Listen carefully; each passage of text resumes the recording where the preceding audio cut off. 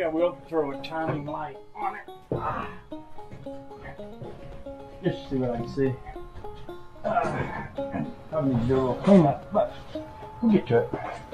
Oh, the joy. This is basically what a timing light does.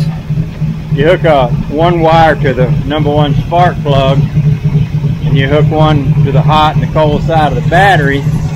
This is your timing indicator right there, and what I'm going to do is get me a piece of chalk and find, well, I'm going to mark my timing mark with a piece of chalk so I can see it better.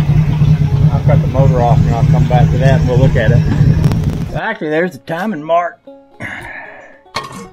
right there. See that little notch right here? So all I'm going to do is just take this piece of chalk, put a little chalk mark right there.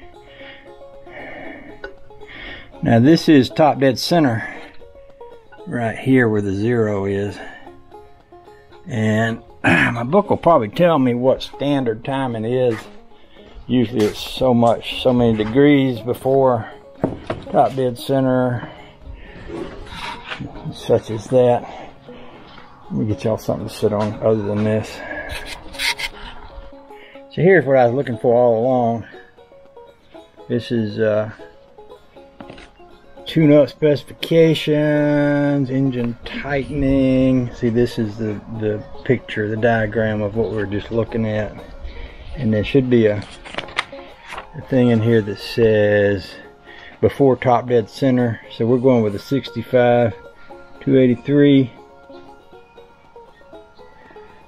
Let's see, this is the 4-barrel carburetor, 250 horse. They're all the same, 4 degrees before top dead center. So 4 degrees. And let's see, 1, 2, 3, 4. Right in here is where I want my timing mark to be hitting at. So we'll start it up and put the timing light on it, and we'll see where she's at now, and we'll adjust as needed. The vacuum advances the timing when the engine is running. When I pulled off that vacuum wire and the idle didn't change, that told me that I didn't have any vacuum in that line. It works the vacuum advance. So that is a contributing factor, because what that does is it advances the timing when you gas on it a little bit. I think that will hold right there. Basically put that on clips so it wouldn't move. So let's try this again. Gotta keep from burning up my wires and stuff here.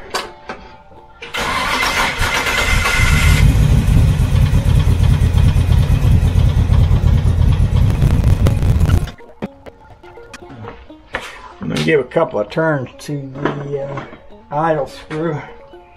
Let's start it back out.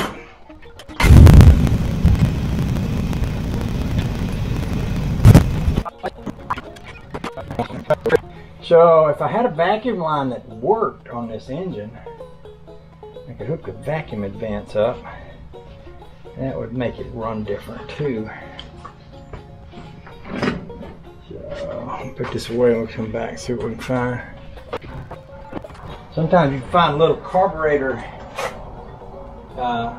thing that will give you some vacuum. Like this one right here that I'm trying to get the cap off of. That might do it. Since there's none coming out of this other side, we'll take it off and move it around to there.